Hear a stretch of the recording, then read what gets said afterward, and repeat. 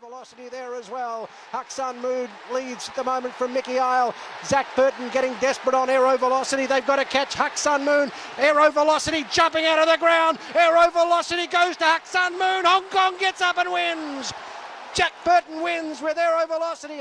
He's winning, keep winning, and give us very happy moment. We had an up and down situation this season, but I mean most likely because he's my first horse, and I had in touch with this animal, just unbelievable. I don't know how it can tell in front of everyone, but it is like he's my part of my life.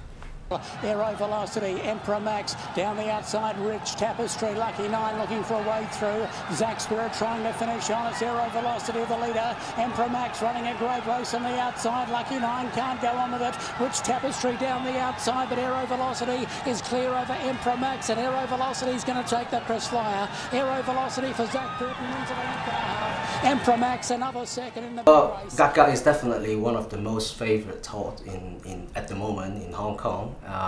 Every time if I go to like Gaisi or market, that people recognize my face, we just, hey, when is your horse going to next next race and something like that, which is well, I'm so proud of it.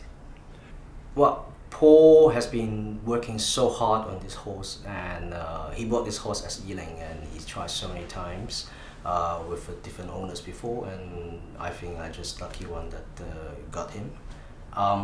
He and I and the team like Zac, and also don't forget his assistant Pierre was done a tremendous job for the horses, and we just love being together, and I think we're just going to keep a lot of horses with Paul.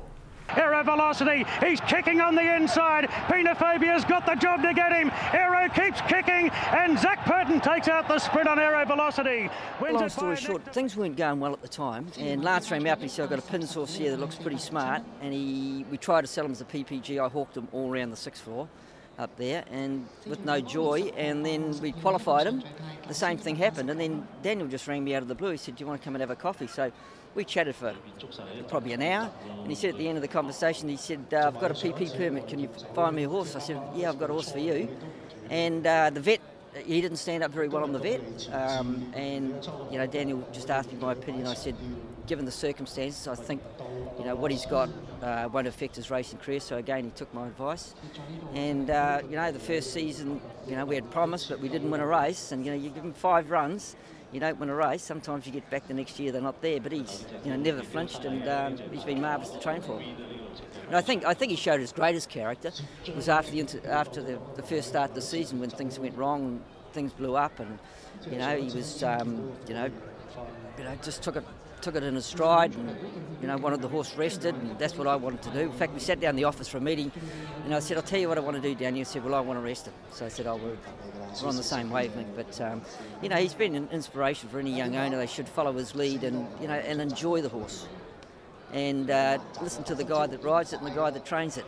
Able Friend first up under his big weighters, trying hard. Aerovelocity's charging home on the rails. Super Jockey in front. Aerovelocity the inside. Able Friend and Smart Volatility. Aerovelocity's driving here. The pressure isn't there. Some owners are probably breathing down your neck a little bit. How refreshing is it to have this type of relationship with an owner? Yeah, well, it's good. It's something different. But Daniel's been a great owner to ride for right from the start. He's never put any pressure on anyone, and when the horse hasn't won, he hasn't been one to blow up at all. He sends a message at night and just says, I hope my horse pulls up well, and let's try and look for the future. Don't worry about today. He's very positive in that regard. But there are a lot of different side stories that have come with this horse as well. It hasn't been smooth sailing right from the start.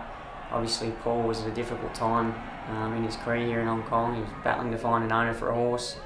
He found an owner for him. It was Daniel's first horse. He was by no means a star in his first season.